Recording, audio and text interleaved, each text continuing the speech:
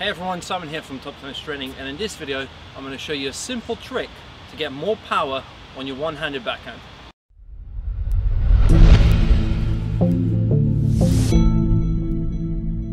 Now if you ask most one-handers around the world what they'd love, they'd say, I want more power on my one-hander.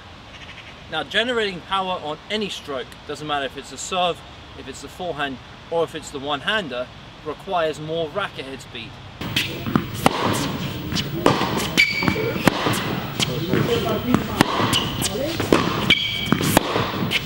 Now where most players are going wrong on the one-hander is the preparation phase. Players that really struggle to generate power, if you look at their take back, a lot of the times their racket is level with their grip when they're preparing for that one-handed backhand. So they're taking the racket back and the racket head is level with this grip.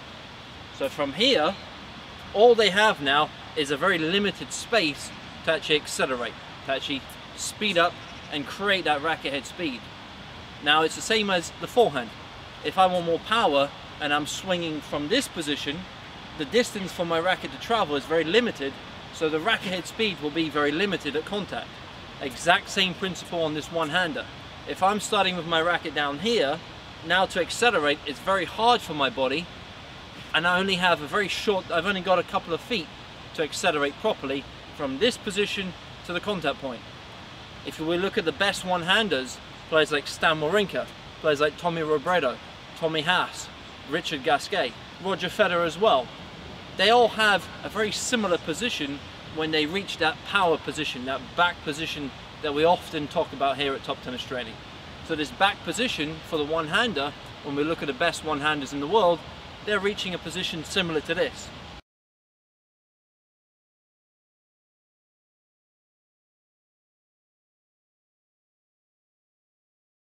Now there are three keys that I want you to focus on when you're hitting that one-handed backhand and trying to reach a good power position.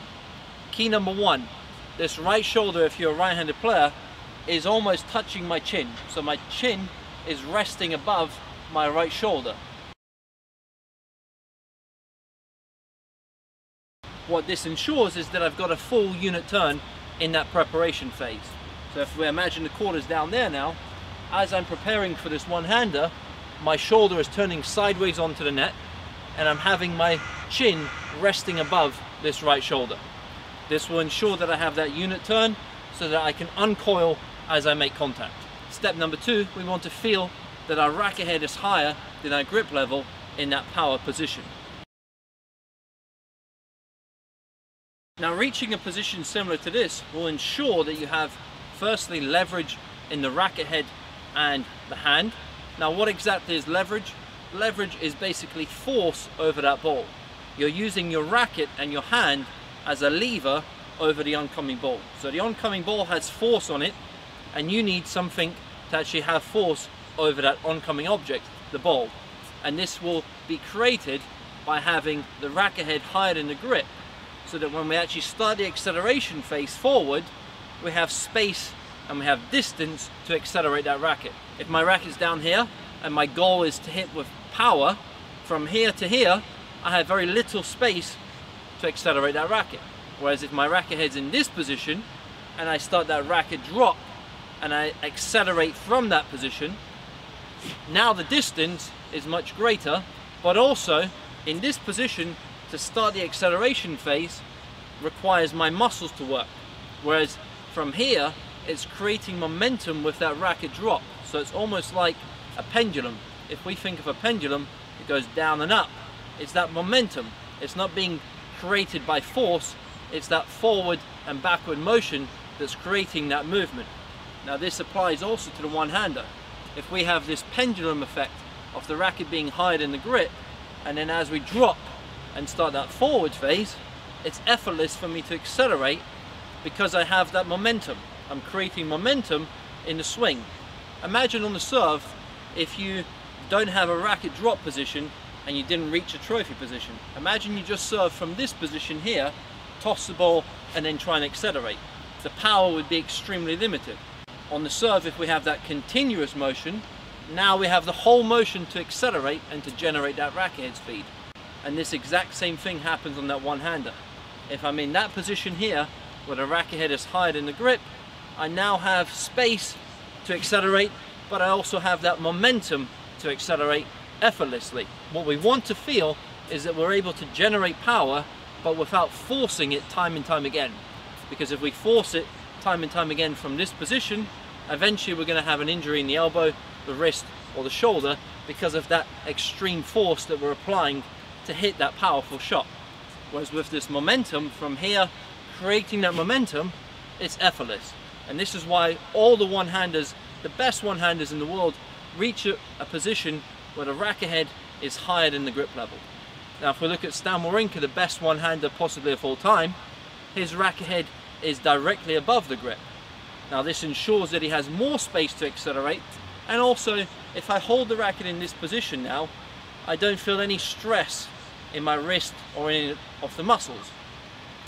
The racket head is basically being held very effortlessly. So when I'm preparing for my shot, if I'm preparing like this, there's no tension in my hand. The hand is tension free and I can be completely relaxed as I accelerate. Whereas if I'm holding the racket like this, for me now to hold the racket in this position without allowing it to drop, I have to now tense the muscles and the tendons and ligaments in my wrist. So from here I'm tense and from here I'm relaxed. So it's also that relaxation and feeling that the muscles are relaxed when you do reach that back position. Now step number 3, notice my non-hitting hand. This is holding the throat of my racket, and this is ensuring that I'm reaching that position. But also my elbow is reaching a position almost at shoulder level.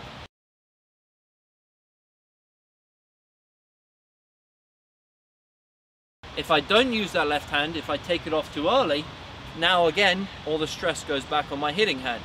Whereas if I'm holding the throat and I'm using that left hand to help me prepare, now this becomes very easy for me to maintain that relaxation in the hitting hand. It's all about creating that forward momentum, but in a loose way, in a relaxed way, so that we can replicate it time and time again in the pressure of a match.